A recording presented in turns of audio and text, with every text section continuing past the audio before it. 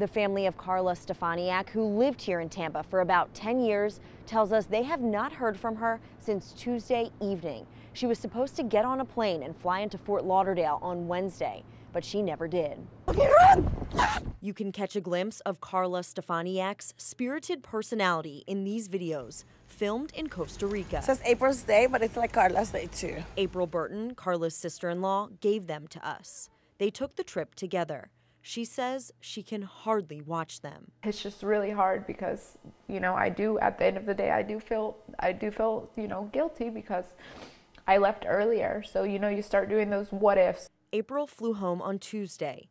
Carla planned to leave Costa Rica on Wednesday. She stopped responding to April on Tuesday night. I told her I think my flight's delayed because I had a layover in Fort Lauderdale. And she said that sucks. And then that's all I heard from her.